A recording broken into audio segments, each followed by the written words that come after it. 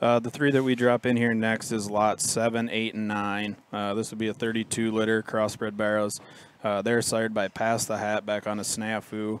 Pass the Hat again, a tricked out son that our buddy Troy and AC raised down there. Team Sloan had a very good run and has continued to have a good run. Just had that champion at OYE. We had some barrows last fall that Cole Phillips got that had a good run down there in Texas, and one of them I think was second in class, made the sale down there. So these three barrows here, all three of them probably a little bit different in their type and kind, but all three of them I think have some very good value to them. The one in the center of the ring there, that 3 is probably the biggest one. These are kind of the end of January time frame, this litter here. So if you're needing something, a bigger barrow to make it to your county fair or something, I think he can definitely do that. The -4 there is one that is probably one of my favorites in this group. I think one that offers a lot of good value to him. He's stout skulled and got a good forearm on him. Probably a little longer hip too, the way that he puts together there from the side with plenty of shape. And then the other one there, the chromed up one, the -1, another one that's kind of in between those two, I think, a very nice one. Structure-wise is good and correct.